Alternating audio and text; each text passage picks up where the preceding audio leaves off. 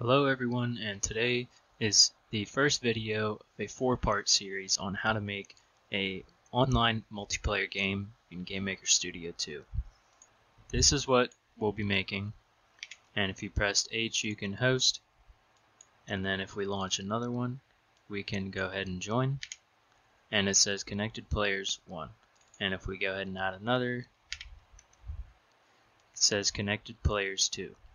And then if we leave, it respectively decreases the connected players.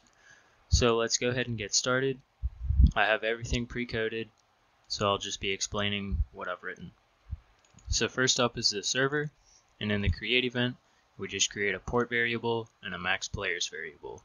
Then we create the server using network create server, and we use the TCP socket.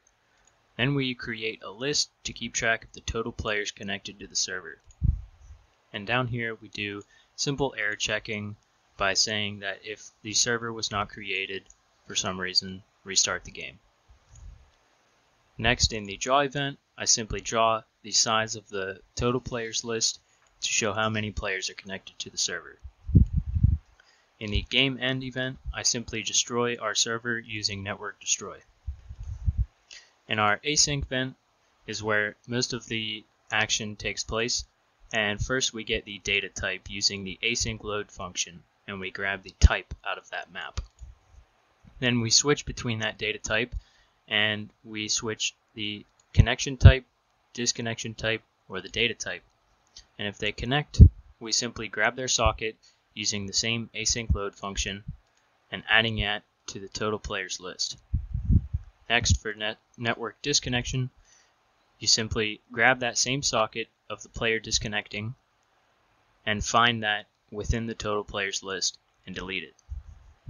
Then network type data, we simply pass in a script for handling server data, and as of now this script is empty. So next is the client. In the create event we simply have port and IP, and these you can also change to get real and get string, or get integer. Get integer or get string. Then I set the network configuration to timeout after 3 seconds of no connection to the server, so it doesn't hang or there's no freezing of the window when it can't connect to a server.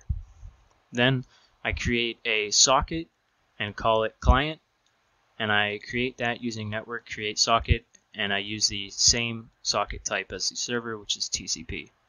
Then I connect to that server by passing in our port, IP, and client variables. Then I do more simple error checking by saying that if the client returns -1, which means it can't connect, then it'll show an error and restart the game. Then in our game end, we simply destroy our client. And that's pretty much it. All I have is a menu that allows you to decide whether or not you want to host or join, and it takes you to a client room or a server room respectively. So that's it for this first tutorial. I hope you enjoyed. Stay tuned for part 2.